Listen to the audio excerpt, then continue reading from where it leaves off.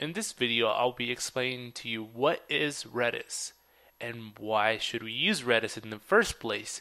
Well, Redis is a in-memory database that offers ridiculous amount of speed in writing and reading. But hold on, I know what you must be asking yourself. You know databases already. You've used Microsoft SQL.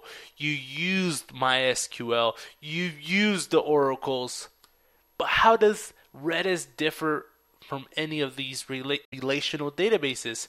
Well, Redis is a non-relational database. That means Redis goes into the basket of the MongoDBs, Redis, Memcache. All these non-relational databases offer some of the same abilities in some different form or shape. So Redis offers 5 data structures that you can manipulate whichever way you want for your application, which are strings, hashes, lists, sets, and sorted sets. How does this differ from MySQL?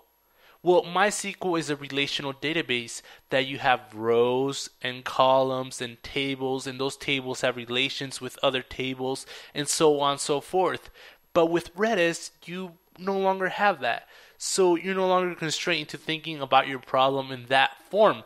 So with MySQL, you're used to doing selects, inserts, updates, delete, functions, stored procedures, all these type of things. But with Redis, you're more focused into the actual data structure to manipulate your data for your application. So there you have it. I just covered Redis and what exactly Redis is. So if you like this video, make sure you give it a thumbs up, follow me on Twitter, and get ready for part 2.